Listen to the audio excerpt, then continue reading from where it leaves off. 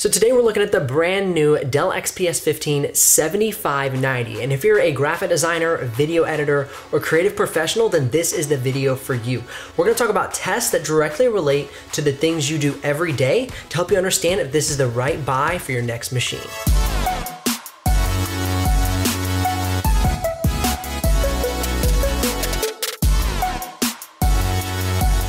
This video is sponsored by HostSinger. HostSinger's goal is to make the fastest web pages for their clients. They believe if you're not first, you're last. And in order to be first, you have to be fast. And this could not be more true about their service. I was up and running with a new site in a matter of minutes, and their support team is first class, ready to answer any questions I had. Curating an online presence is essential to growing your graphic design business or landing your dream job. With the most affordable plans and top performance in the industry, HostSinger is the go-to hosting provider to get you online fast. Head on over to see if your desired domain name is available and get signed up today. More information and links in the description below. If you're new to the channel, my name is Benji Kaiser, and this is the place to find the best tech and tools for graphic designers and creative professionals. So if that sounds like your kind of place, consider subscribing and ring the bell so you don't miss out on any of the future videos. Today we're talking about the Dell XPS 15, and this is my official hands-on review. I've been able to run some tests, get a feel for it, spend some time within the new machine. One positive, in my opinion, is they have not changed the design. I think they have a fantastic design here. It's slim, it's lightweight, it's durable. I love the aluminum exterior with the carbon fiber key deck. Everything is brought together very well and the build quality is phenomenal. The Wi-Fi card is a great improvement. In previous models, I could walk across the house and quickly lose Wi-Fi connection from my modem. Now that's not an issue with the improved Wi-Fi card, and so I really think that's a bonus if you're in class or at work and you're not necessarily near a hub, but you still need good internet, obviously. The next thing is the GPU. They've upgraded the GPU to the 1650 from NVIDIA, giving you a 33% boost in power. And hang on, because later in the video, we're gonna walk through why that is better for video editing and how it's improving the performance and the workflow for you. And as we're making our way through this video, if you're curious about the exact models that I reference, as I will reference a few different ones, you can head down into the description below, grab a link so you can go check out the specs and pricing of each model. And that is an affiliate link, so I will get a small commission, but at no extra cost to you. The third improvement is moving the webcam from the bottom bezel to the top bezel of the screen. This helps a lot for those awkward video conferences when people were looking up your nose in the previous models, or they were staring at your fingers typing on the keyboard. So moving that webcam up to the top bezel is a simple gesture, but a very needed one for this computer. Another great improvement is the extended battery life. And although you will not get the 15 to 20 hours that Dell promises as a graphic designer, video editor, or creative professional, you are gonna get anywhere from 6 to 10 hours of battery life, depending on the model you purchase. The model I have is the i9 4K touchscreen display.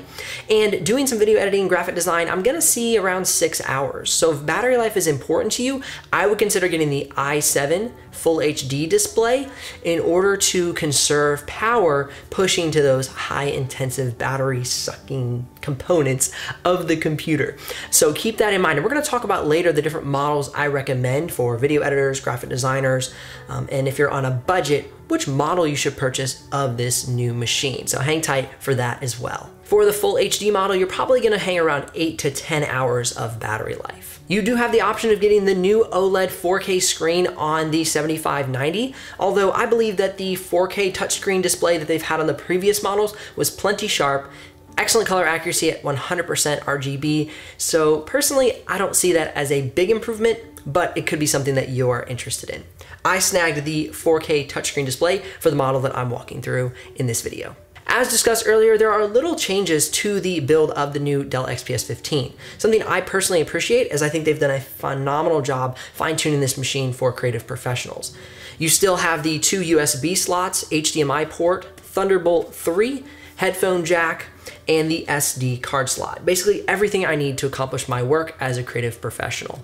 The model that I'm reviewing has Intel's 9th generation 8-core i9 9980HK processor, 32 gigs of RAM, the NVIDIA GTX 1650 graphics processing unit, and 1 terabyte of solid state hard drive. It also comes with the 4K touchscreen display. All right, that's great. So this computer is really spec'd out. It's got a lot of great performance, but how do those specs actually handle real life situations inside of this Dell XPS 15? Well, the first thing I'm gonna do is some video editing tests. So I'm gonna take a 9-minute 4K clip, I'm gonna put it into Premiere Pro and I'm gonna export it out at 4K full quality. This is an H.264 clip, and it's gonna do that export in 6 minutes and 48 seconds, which is a very, very good export time for that size of file.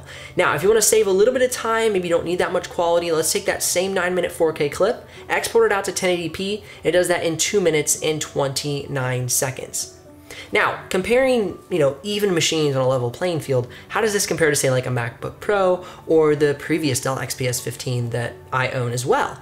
Well, I've made separate videos that you can check out. You can check that out in the YouTube cards above or the description below if you're curious about those exact comparisons. All right, now I'm gonna take 100 raw photo files. I'm gonna put them into Photoshop and have them open up in Camera Raw. It does this in about 21.5 seconds. Which is very good, because a few years ago when I was working on a 2016 MacBook Pro, it would take a minute or two to get those files ready for me to edit. And that can kill your workflow if you're doing that multiple times per day, or you have to import 1,000 photos. So it doesn't sound like a big deal for 100 photos, but imagine if you have 1,000, 2,000, 3,000 photos from maybe a wedding or a photo shoot that you did for a product.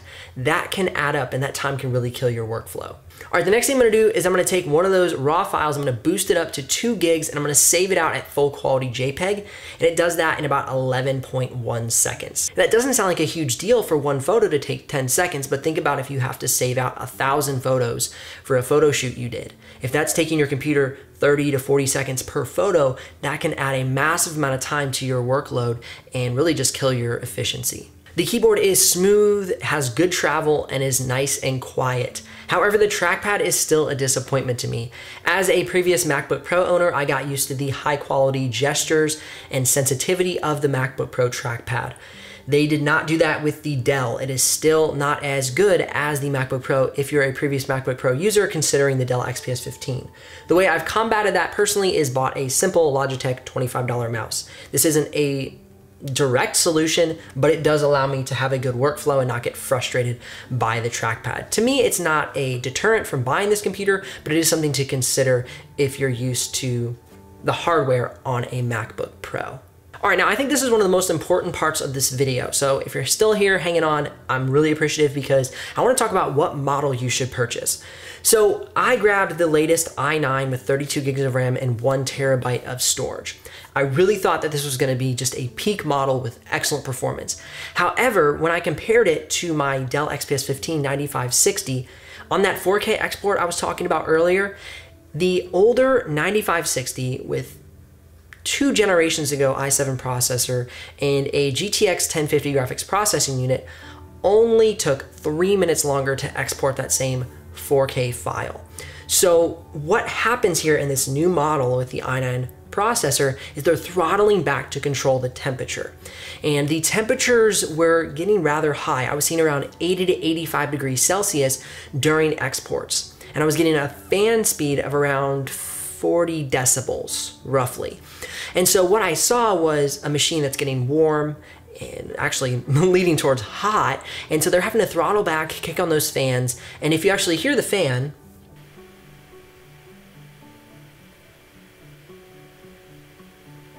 it can get quite noisy. It's not like some of the gaming machines that I've reviewed. They're like just super loud, but it is noticeable. So with that in mind, if you're somebody who's gonna be doing 4K video editing, and I'm not saying like super high quality from like a Red Dragon camera, but if you're somebody who's doing 4K video editing, you probably will be okay with the i7.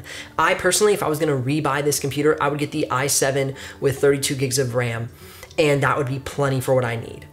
It's gonna have great performance, it's not gonna get as hot, and it's gonna do what I need it to do. So if you're curious about the exact models or pricing that I'm talking about in this video, you can head down into the description below, grab one of those links. That is an affiliate link, so if you do purchase through that, I will get a small commission, but at no extra cost to you. My name is Benji Kaiser of BenjiKaiser.com. I thank you so much for watching this video, and I'll see you here on the next episode.